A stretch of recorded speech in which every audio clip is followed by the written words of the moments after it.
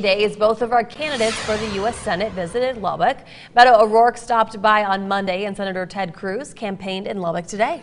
And it just tells you that both think every vote is needed before Election Day. KMAX Paige Peroso has been following both campaigns for us. Yeah, both those campaigns making their final stops across the state, trying to win over those still undecided voters as Election Day is just a few days away. Lubbock crowds amped up for Beto O'Rourke and Ted Cruz.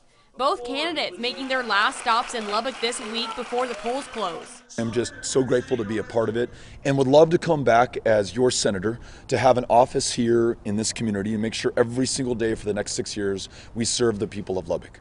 There is a common sense conservative value throughout West Texas that is the key to keeping Texas strong and free.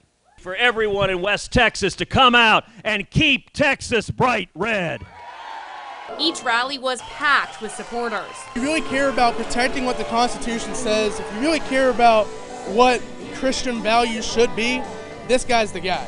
He wants to protect our borders. He wants to protect Texas and preserve Texas for what it is today. All hoping their candidate wins next week. We need to make America into the image that we are. And, we have a really bad image now in many ways, and it's so important that we support him. With less than a week away from Election Day, polls are showing close numbers for both the candidates, which might be the reason both are fighting for votes across West Texas. This election is about a fundamental choice for the direction of our country. It's about jobs, and it's about freedom. If you want to see high taxes, high regulations, jobs disappearing, and open borders, then you should vote for Beto.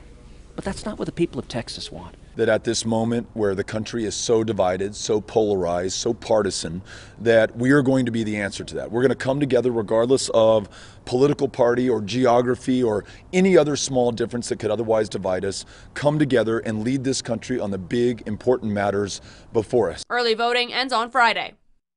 And of course, Election Day is next Tuesday. We're going to have those Senate results along with all of our local race results right here on KMAC News.